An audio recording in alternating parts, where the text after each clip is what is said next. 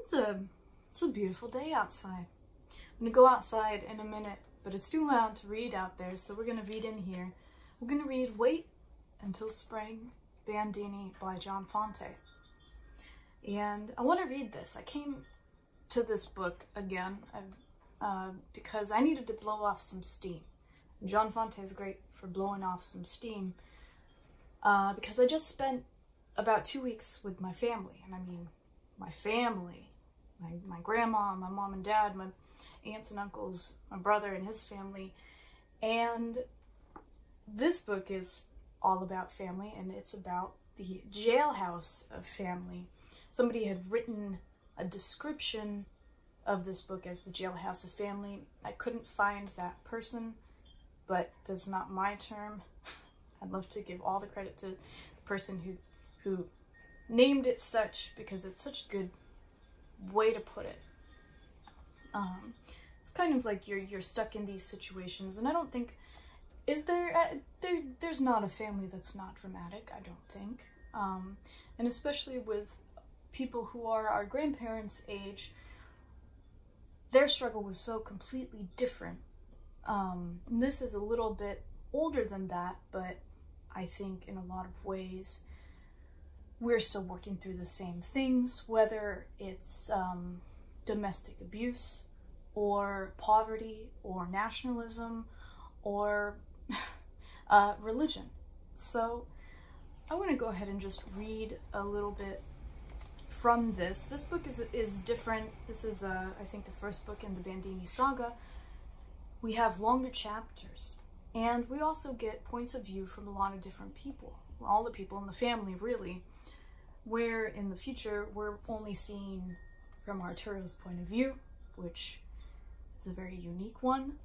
So I want to take a look at the character of Maria and do it in honor of my own grandmother, who I love very much, but she is also a long-suffering character, and this is, you know, I think very true to women in America from the dawn of time up until now, and I enjoy seeing this character written out. So we're going to take a look at Maria and her children and her husband and the jailhouse of family. So of course this is from an early chapter, probably not going to spoil much for you. Let's just jump into it. Maria was sick.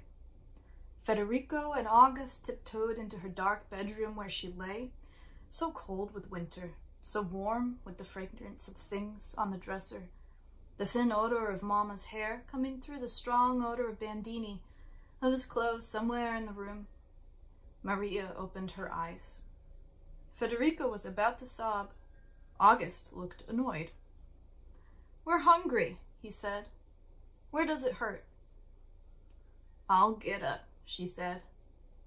They heard the crack of her joints, saw the blood seep back into the white side of her face, sensed the staleness of her lips and the misery of her being. August hated it. Suddenly his own breath had that stale taste. "Where does it hurt, Mama?" Federico said. "Why the heck does Grandma Donna have to come to our house?" She sat up, nausea crawling over her. She clenched her teeth to check a sudden retch. She had always been ill, but hers was a never sickness without symptom, pain without blood or bruise. The room reeled with her dismay. Together, the brothers felt a desire to flee to the kitchen, where it was bright and warm. They left guiltily. Arturo sat with his feet in the oven, on supported blocks of wood. The dead chicken lay in the corner, a trickle of red slipping from her beak. I think in the chapter before, Arturo had killed one of the family's chicken. When Maria entered, she saw it without surprise. Arturo watched Federico and August, who watched their mother. They were disappointed that the dead chicken had not annoyed her. "Everybody has to take a bath right after supper," she said. Grandma's coming tomorrow." The brothers set up groaning and wailing. There was no bathtub. Bathing meant pails of water into a wash tub on the kitchen floor, an increasingly hateful task to Arturo, since he was growing now and could no longer sit in the tub with any freedom. For more than 14 years, Svevo Bandini had reiterated his promise to install the bathtub. Maria could remember the first day she walked into that house with him, when he showed her what he flatteringly termed the bathroom. He had quickly added that next week he would have a bathtub installed. After 14 years, he was still affirming it that way. "Next week," he would say, "I'll see about that bathtub." The promise had become a family folklore. The boys enjoyed it. Year after year, Federico or Arturo asked, "Papa, when are we going to have a bathtub?" And Bandini would answer in profound determination, "Next week, or the first of the week." When they laughed to hear him say it over and over again, he glared at them, demanded silence, and shouted, "What the hell's so funny?" Even he, when he bathed, grumbled and cursed the wash tub in the kitchen. The boys could hear him deprecating his lot with life and his violent avows. "Next week, by God, next week!" While Maria dressed the chicken for dinner, Federico shouted, "I get the leg!" and disappeared behind the stove with a pocket knife. Squatting on the kindling woodbox, he carved boats to sail as he took his bath. He carved and stacked them, a dozen boats, big and small, enough wood indeed to fill the tub by half, to say nothing of water displacement by his own body. But the more, the better. He could have a sea battle, even if he did have to sit on some of his craft. August was hunched in the corner studying the Latin liturgy of the altar boy at Mass. Father Andrew had given him the prayer book as a reward for outstanding piety during the holy sacrifice, such piety being a triumph of sheer physical endurance. For whereas Arturo, who was also an altar boy, was always lifting his weight from one knee to the other as he knelt through the long services of High Mass, was scratching himself, or yawning, or forgetting to respond to the priest's words, August was never guilty of such impiety. Indeed, August was very proud of a more or less unofficial record he now held in the altar boy society. To wit, he could kneel up straight with his hands reverently folded for a longer period of time than any other acolyte. The other altar boys freely acknowledged August's supremacy in this field, and not one of the 40 members of the organization saw any sense in challenging him. That his talent as an endurance kneeler when unchallenged often annoyed the champion. August's great show of piety, his masterful efficiency as an altar boy, was a matter of everlasting satisfaction to Maria. Whenever the nuns or members of the parish mentioned August's ritualistic proclivities, it made her glow happily. She never missed a Sunday Mass at which August served. Kneeling in the first pew, at the foot of the main altar, the sight of her second son in his cassock and surplice lifted her to fulfillment. The flow of his robes as he walked, the precision of his service, the silence of his feet on the lush red carpet, was reverie and dream, paradise on earth. Some day August would be a priest. All else became meaningless. She could suffer and slave. She could die and die again. But her womb had given God a priest, sanctifying her, a chosen one, a mother of a priest, kindred of the Blessed Virgin. With Bandini it was different. August was very pious and desired to become a priest. See. What? But what the hell? He would get over it.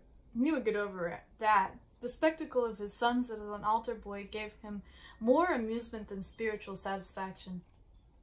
The rare times he went to Mass and saw them, usually Christmas morning, when the tremendous ceremony of Catholicism reached its most elaborate expression, it was not without chuckling that he watched his 3 sons in the solemn procession down the center aisle.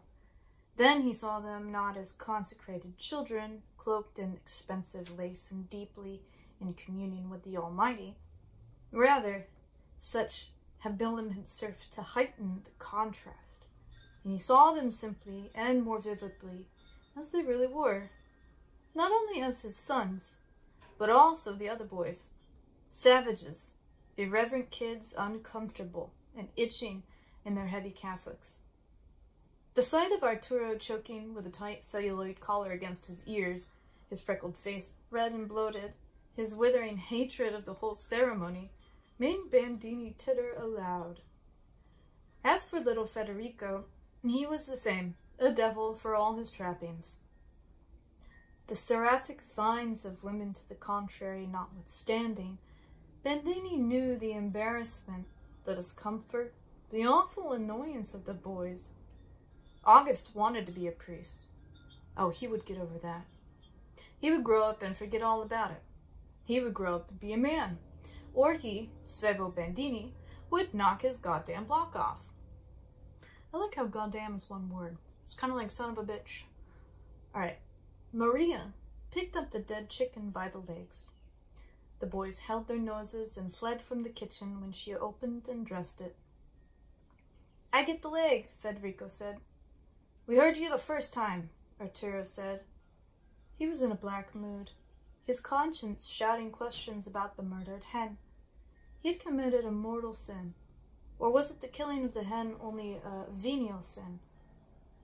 Lying on the floor in the living room of the heat of the pot-bellied stove, scorching one side of his body, he reflected darkly upon 3 elements, which, according to the Catechism, constituted a mortal sin. First, grievous matter. Second, sufficient reflection. Third, full consent of the will. His mind spiraled in gloomy productions.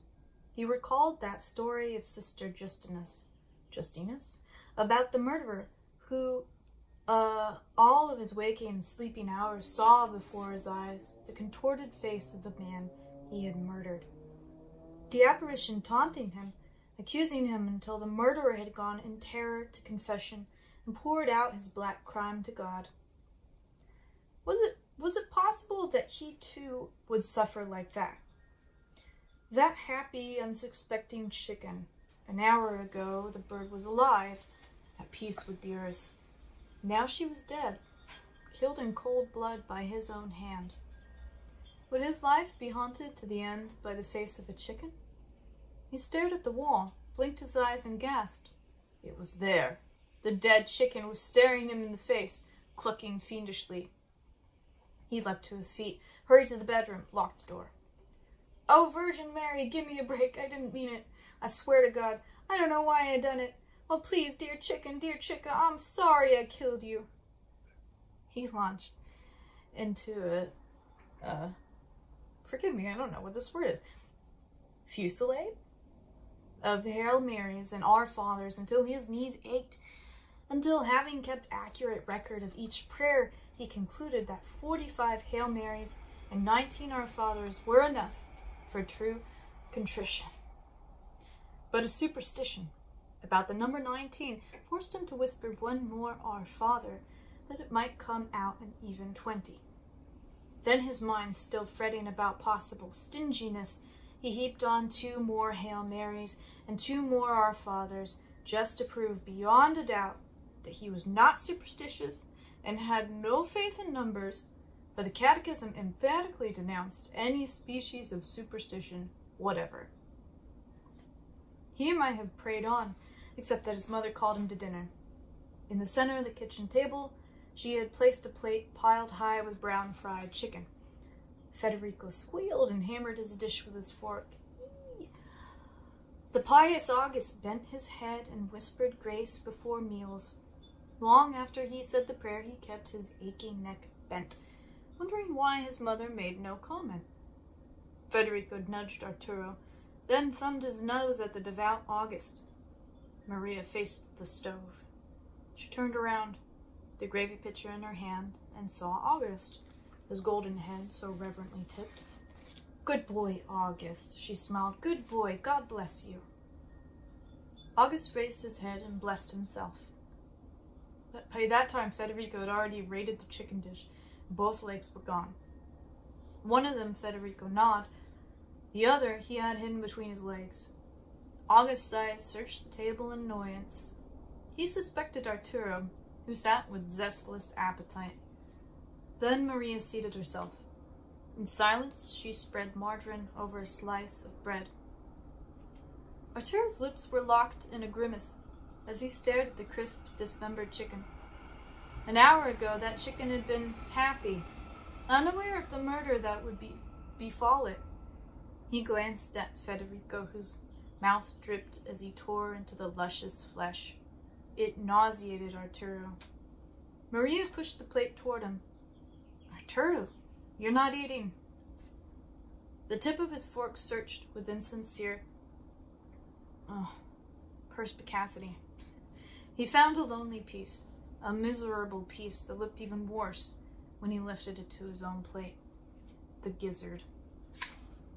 "God, please don't let me be unkind to animals anymore," he nibbled cautiously. Not bad. It had a delicious taste. He took another bite. He grinned, reached for more. He ate with gusto, rummaging for white meat. He remembered where Federico had hidden that other leg. His hand slipped under the table, and he filched it without anyone noticing the act. Took it from Federico's lap. When he had finished the leg, he laughed and tossed the bone to his little brother's plate. Federico stared at it, pawing his lap in alarm. "Damn you," he said. "Damn you, Arturo, you crook." It's like a little boy saying that. August looked at his little brother reproachfully, shaking his yellow head. Damn is a sinful word, possibly not a mortal sin, probably only a venial sin, but a sin for that. He was very sad about it and was glad he didn't use cuss words like his brothers. It was not a large chicken. They cleaned the plate in the center of the table, and when only the bones lay before them, Arturo and Federico gnawed upon them and sucked the marrow. "Good thing Papa ain't coming home," Federico said. "We'd have to save some for him." Maria smiled at them. Gravy plastered over their faces. Crumbs of the chicken, even in Federico's hair. She brushed them aside and warned about bad manners in front of Grandma Donna. "If you eat that way you did tonight, she won't give you a Christmas present." A futile threat. "Christmas presents from Grandma Donna," Arturo grunted. "All she ever gives us is pajamas. Who the heck wants pajamas?" "Betcha Papa's drunk by now," Federico said. "Him and Rocco Saccone." Maria's fist went white and tight. "That beast," she said. "Don't mention him at this table." Arturo understood his mother's hatred for Rocco. Maria was so afraid of him, so revolted when he came near. Her hatred of his lifelong friendship with Bandini was tireless. They had been boys together in Abruzzi. In the early days, before her marriage, they had known women together. And when Rocco came to the house, he and Svevo had a way of drinking and laughing together without speaking, of muttering provincial Italian dialect and then laughing uproariously. A violent language of grunts and memories, teeming with implication, yet meaningless, and always of a world in which she had never belonged and could never belong. What Bandini had done before his marriage, she pretended not to care. But this Rocco Saccone, with his dirty laughter, which Bandini enjoyed and shared, was a secret out of the past that she longed to capture, to lay open once and for all. For she seemed to know that, once the secret of those early days were revealed to her, the private language of Svevo Bandini and Rocco Saccone would become extinct forever. With Bandini gone, the house was not the same.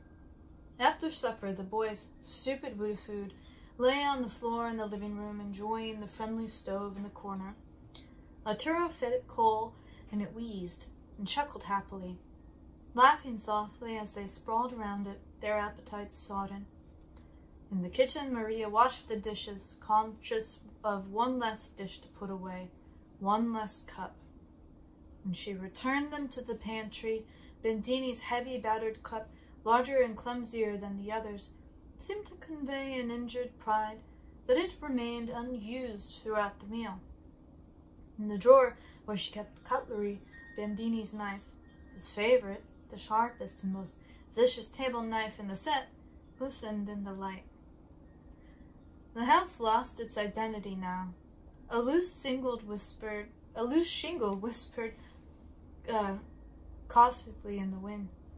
The electric light wires rubbed the gabled back porch, sneering. The world of inanimate things found voice, conversed with the old house, and the house chattered with cronish delight of the discontent within its walls. The boards under her feet squealed their miserable pleasure. Bandini would not be home tonight. The realization that he would not come home, the knowledge that he was probably drunk somewhere in the town, deliberately staying away, was terrifying. All that was hideous and destructive upon the earth seemed privy to the information. Already she sensed the forces of blackness and terror gathering around her, creeping in macabre formation upon the house. Once the supper dishes were out of the way, the sink cleaned, the floor swept, her day abruptly died. Now nothing remained to occupy her. She had done so much sewing and patching over 14 years under yellow light that her eyes resisted violently whenever she attempted it. Headaches seized her, and she had to give it up until daytime. Sometimes she opened the pages of a women's magazine, whenever one came her way. Those sleek, bright magazines that shrieked of an American paradise for women.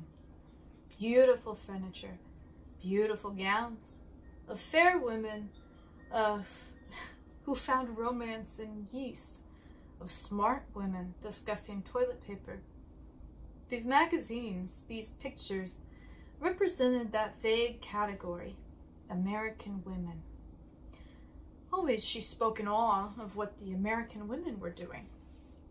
She believed those pictures. By the hour she could sit in the old rocker beside the window in the living room, ever turning the pages of a women's magazine, methodically licking the tip of her finger and turning the page. She came away drugged with the conviction of her separation from that world of American women. Here was the side of her Bandini bitterly derided. He, for example, was a pure Italian. A peasant stock that went back deeply into the generations. Yet he, now that he had citizenship papers, never regarded himself as an Italian. No, he was an American. Sometimes sentiment buzzed in his head, and he liked to yell his pride of heritage. But for all sensible purposes, he was an American. And when Maria spoke to him of what the American women were doing and wearing, and when she mentioned the activity of a neighbor, that American woman down the street, it infuriated him. For he was highly sensitive to the distinction of class and race, to the suffering it entailed, and he was bitterly against it. He was a bricklayer, and to him there was no more sacred calling upon the face of the earth. You could be a king, you could be a conqueror, but no matter what you were, you had to have a house. And if you had any sense at all, it would be a brick house, and of course built by a union man on the union scale.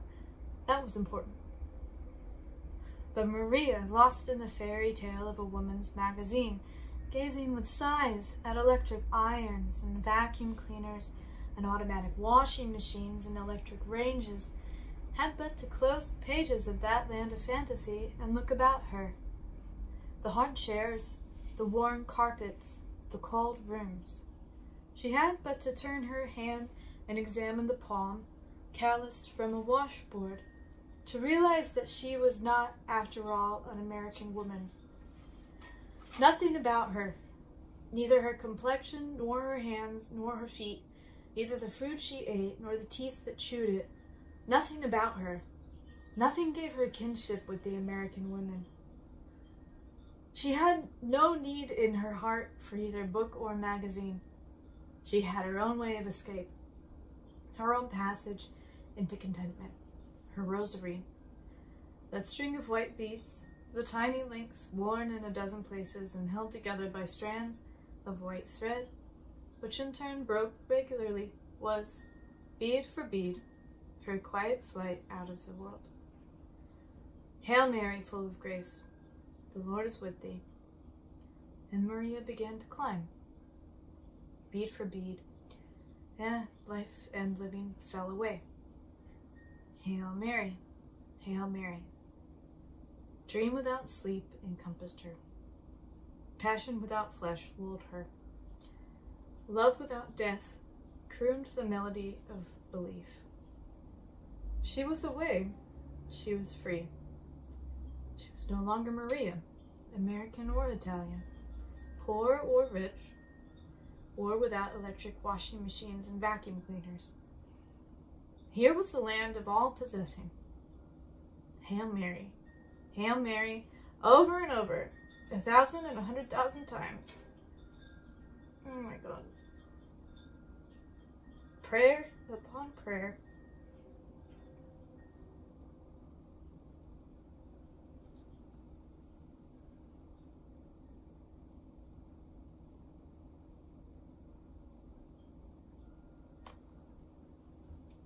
Sorry. The sleep of the body, the escape of the mind, the death of memory, the slipping away of pain, the deep silent reverie of belief. Hail Mary, and Hail Mary was for this that she lived. Oh, I want to read more, but I don't know if I can. This is where you use the book to fan yourself.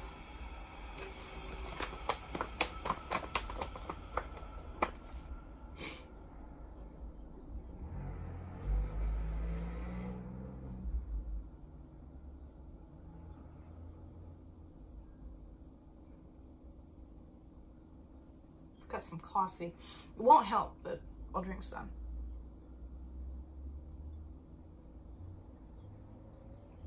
I don't know, I just feel that character so much. I think that you can, like, dismiss a lot of John Fante's work as, or I've heard people say it's,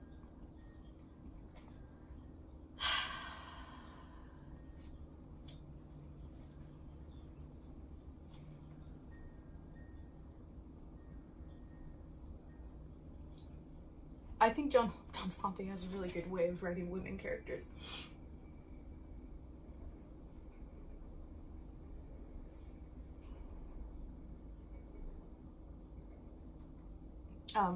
Okay. Let's go. Let's finish this out. I've got one more page to read. Tonight, the beaded passage into escape, the sense of joy the rosary brought her, was in her mind long before she turned out the kitchen light and walked into the living room, where her grunting, groggy sons were sprawled over the floor. The meal had been too much for Federico. Already he was heavily asleep.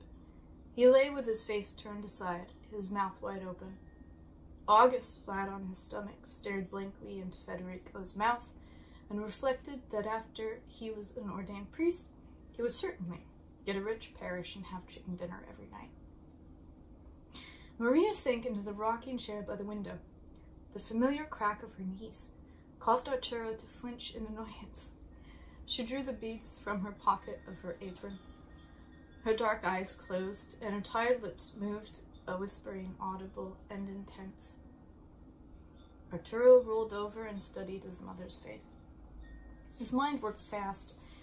Should he interrupt her and ask her for a dime for the movies, or should he save time and trouble by going to the bedroom and stealing it?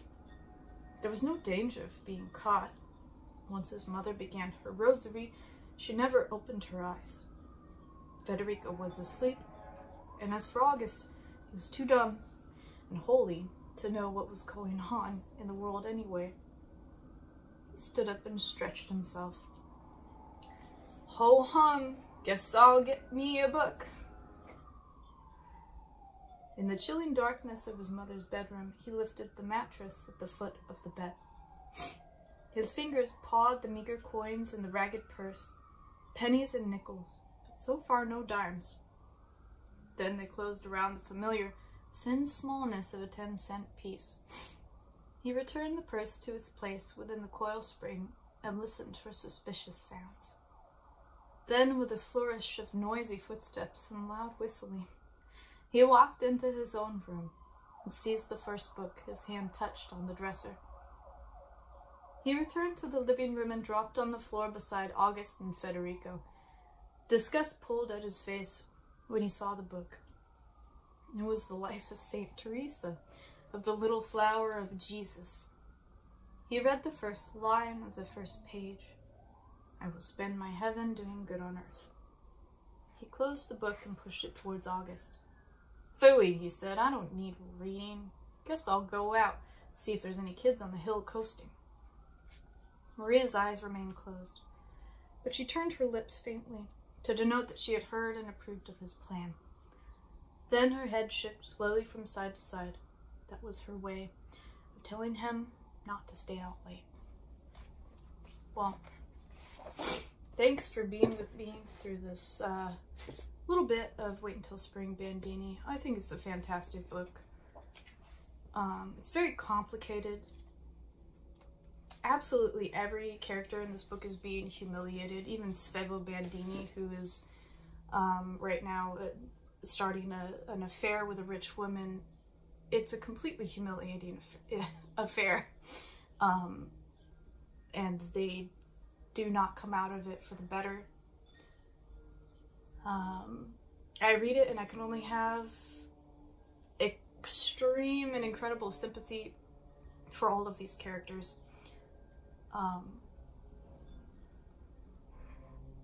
So, yeah, I hope you have a good day, a good night, whatever you're doing, and I hope you get the compassion that you deserve as well. And I'll see you next time.